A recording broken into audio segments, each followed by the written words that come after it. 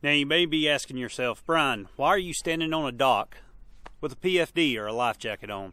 Well, in short, what I hope is this video is going to keep you safe while you're out here on the water this summer.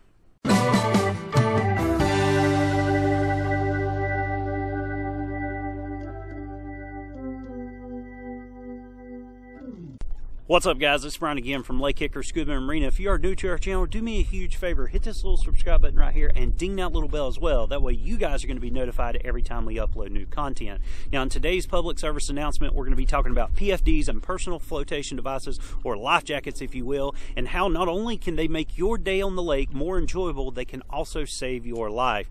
Now, since we are in full force spring of 2024 and fixing to hit summer of 2024, this lake is going to be littered with boats everywhere. There's going to be people out here fishing, just boating. They're going to be out here water skiing and kneeboarding and wakeboarding, and there's even going to be us scuba divers out here in the lake enjoying our day.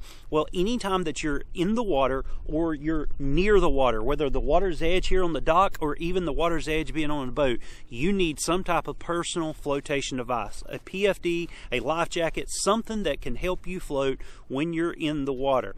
95% of all the drownings that I've personally worked here in our lake could have been prevented if the person had a PFD.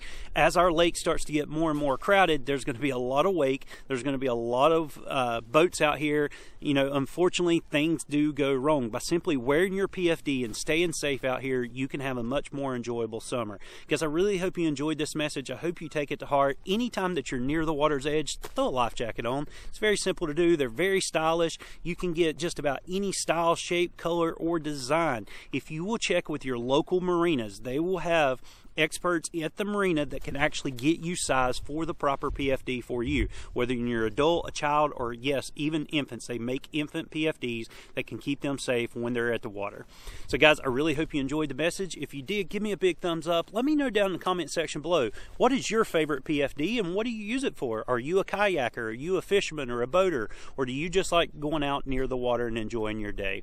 Guys, until our next video, stay safe, take care, God bless, and I'll see you in the next one.